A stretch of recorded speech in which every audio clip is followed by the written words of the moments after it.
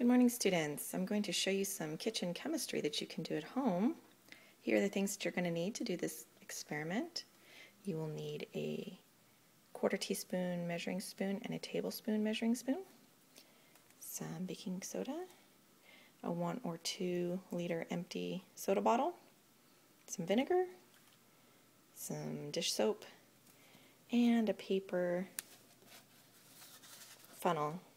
You just take a regular piece of paper, kind of fold it around, put some tape on it, makes a funnel.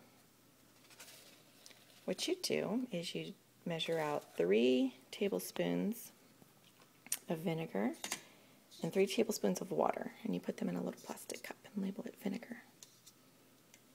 Then you measure out 3 tablespoons of baking soda, label it baking soda, and you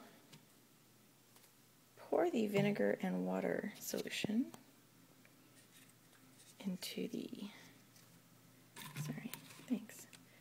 2 liter bottle. Let me see if I can do this without spilling.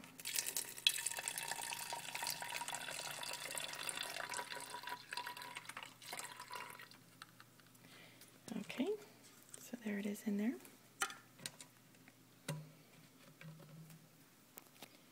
Then you pour 1/4 teaspoon of dish soap into the bottle, and you swirl it gently to mix it. You don't shake it up. Pour it in there. I'll ask my assistant to swirl it gently. Can you swirl it gently? Just kind of mix it up a little bit. Okay, very good, thank you.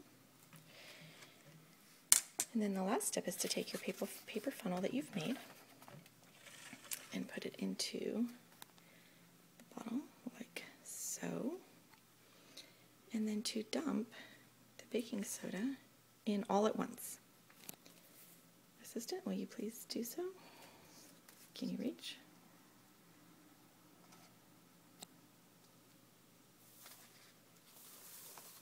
Now shake it up.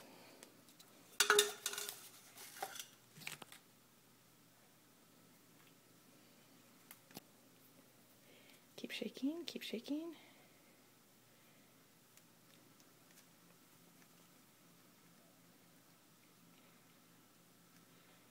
You can see that the entire bottle is filling with bubbles.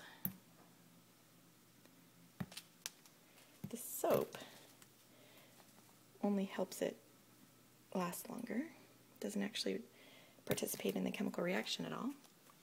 But the chemical reaction that you have observed is the production of carbon dioxide, which is a gas. It fills the bubbles.